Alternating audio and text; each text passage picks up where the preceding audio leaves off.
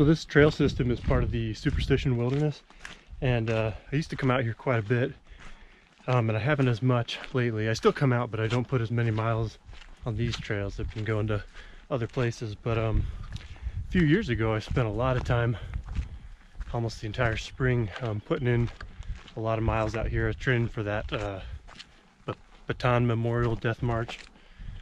I was like 3 years back. So I was doing about 30 miles a week out in these trail systems, so pretty cool. I gotta explore a lot of these trails and get out and see a lot of stuff, put some miles in. But I haven't been out here for a while. So what I think I'm gonna do today though is I'm heading in on this trail here, and it's like a network of trails, so you can link up and really rack up some miles if you wanted to. But I think what I'm going to do is I'm going to come in where this one joins with another one, so I can loop it back to the trailhead. So that way I get to I always like loop trails because it lets me explore new stuff. I'm on new ground all the way around instead of having to backtrack stuff I already saw. Although this place does look dramatically different as the sun's, like right now it's like high sun, but as the sun gets lower in the sky, shadows stretch. And I've done that before where I've come out and back, and on the back route I keep feeling like I'm lost because the whole trail looks different. So that's a fun experience too. But today I think I want to do kind of a loop, and yeah, there's been a few hikers out on the trail today, but not a whole lot. So it's nice and quiet.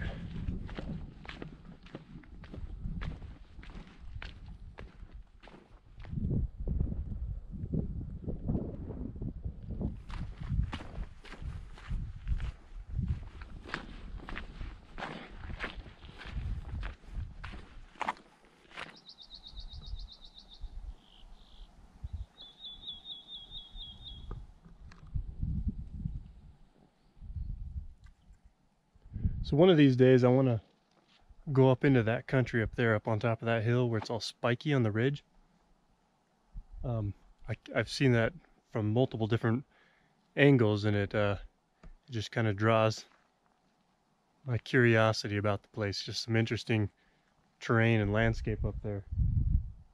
So not today, but one of these days I got to go up there.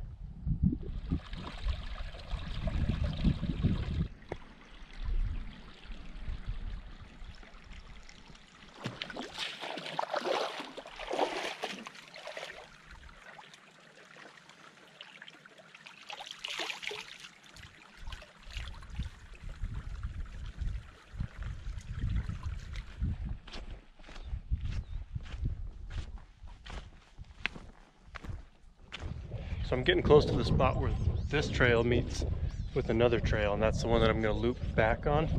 And it kind of goes up over the hill. I think up through there actually, if I remember right. But so I'm looking for some shade because it seems like I remember there not being a whole lot on the climb.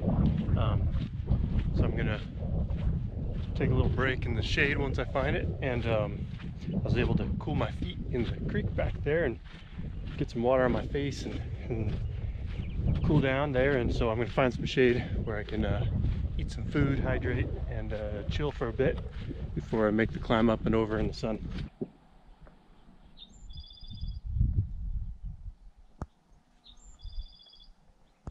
I just met up with the trail junction back there just a little ways, and so now I'm about to head up into the pass that goes up the hill. So I wanted to get some shade here, eat some food, drink some water, and rest for a little bit before I do that. Heat's not getting to me too bad today. I forgot to check what the temperature was for today, but it was supposed to get, into the high 80s this week, so it might be around there. But there's a nice little breeze going, and it's helping to take some of the heat off, and I got plenty of water, so it's going good.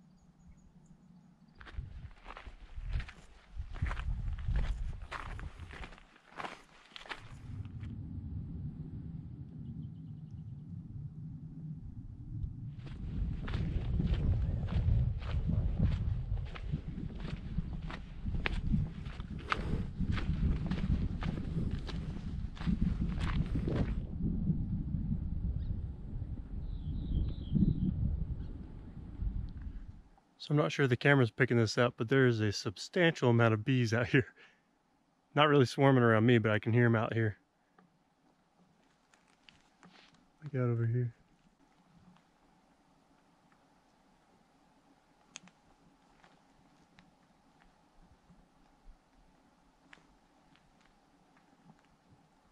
That's a lot of bees.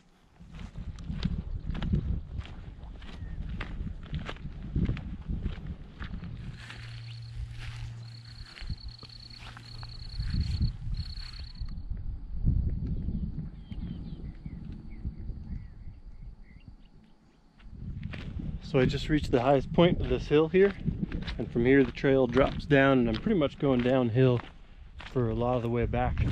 Just another reason why this loop is kind of fun is that I get after making that big climb there, I get to start coming down, and there's a part where it kind of gets a little bit of a elevation there, but nothing crazy, just a hill. So yeah, still got plenty of sun left, but it's starting to get low enough that should start casting shadows and making that warmer colored light that I love. So it should be a good hike back.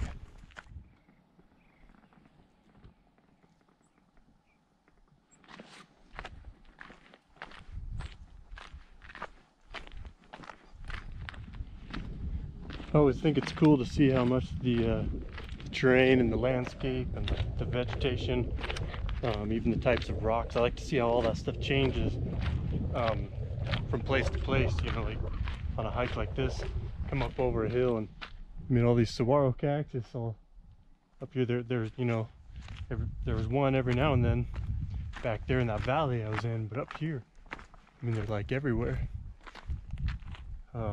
Passed through some place a while back over there too that had all this black rocks, some kind of volcanic something probably, but it was just in that one area there where there's all the mesas, and just interesting to move through this place and see the changes, and you know, in a way be a part of that as I'm going about my way.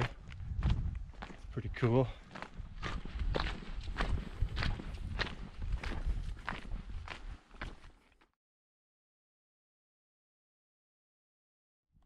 One of the things I like about springtime is getting to come out and see like how some of the plants are developing. They're, you know, the growth that they do in the spring lets you learn things about them they didn't realize otherwise. Like right here,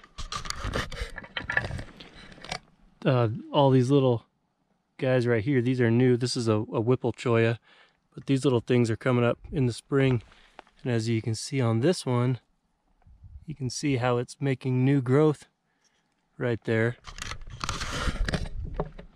So it's just cool to see that. And then here's another one, the prickly pear cactus. There's one right over here. You can see kind of what it's up to here in the spring. There's some spots like right here where it's going to blossom and make flowers, but then other ones are making new pads. This is a new pad right here. There's one over there. So yeah, it's always kind of fascinating to come out and check out, even come out and check out the plants, you know, this time of year, because it you get to see this relatively slow motion process kind of at work. Flowers coming out and then all that. Kind of a fun opportunity.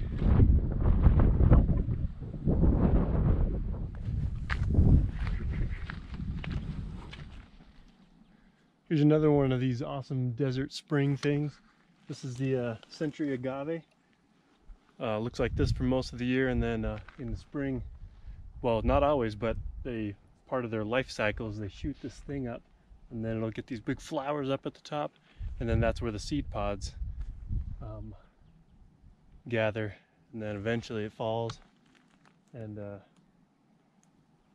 they grow new ones.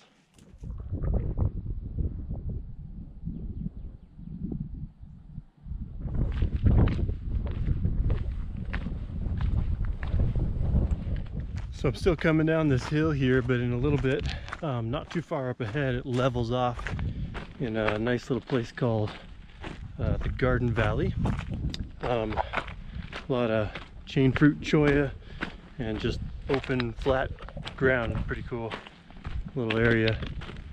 Then from there I'll drop down again and continue down through the way and heading back towards the trailhead. Still got a ways left. Can't remember exactly what it is from here. I think once I get into the Garden Valley it might be about 3 miles back to the trailhead, so I'm getting there.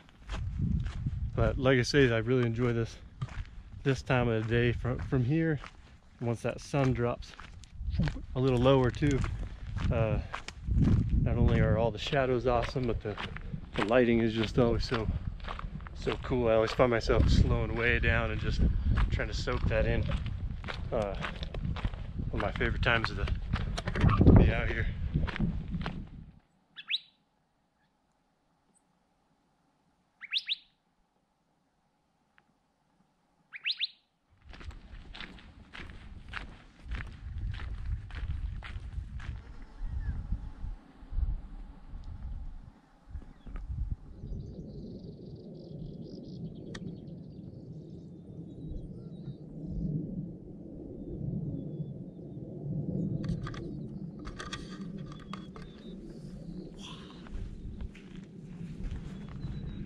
That was cool.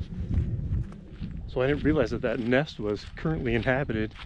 Before I filmed it, I actually stuck my face up in there and was peeking in there because I just thought it was interesting that there was a nest so deep inside that cholla cactus. So I was just taking a look at it, and then I was like this close to that bird. He's just eyeballing me. It's pretty cool though. They can adapt to this and use this harsh environment to actually help keep them alive, you know, to keep them protected and stuff. Pretty gnarly stuff. So I'm actually supposed to be going that way, but I want to go this way. This is kind of the Garden Valley in here, but there's some giant chain fruit cholla out here that I like to peek at, especially as the sun's getting low. So I want to come look at them, and then I'll U-turn this thing and head back in the other direction.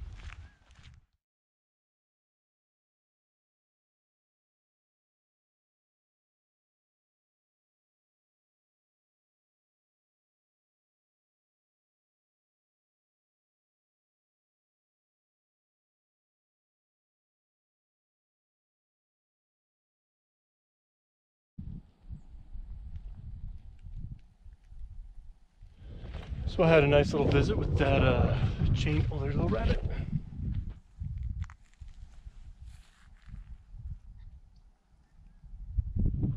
Got distracted by that rabbit. So yeah, had a nice little visit with the chain fruit cholla back there. Now I'm headed back toward the trailhead. Like I say, I think it's like 3 miles, might even be a little less than that. Not a bad hike out from here though. Still doing good on the water situation. It's getting a little cooler with the sun going down. Nice though. Oh, there's a lot of cholla right here. These things get so big. This is my favorite time of day to see these things though. It's when the sun's at an angle, so it shines through the needles like that, the spines, make them glow.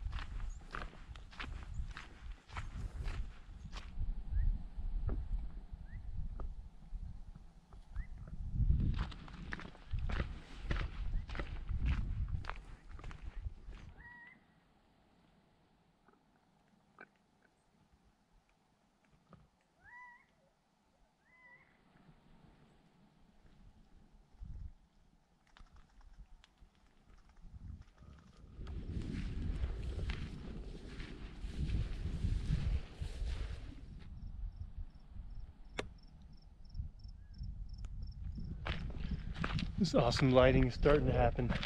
The sun's getting low enough. It's just like as it gets lower, it's kind of a more golden light, so that's cool. But even at this point, there's more shadows on things. The cholla are glowing, even the rocks, like well, these ones over here, like there's more shadows and things on there. You look at the leaves on the ocotillo, there's just so much more dimension in everything. So yeah, it's a good time.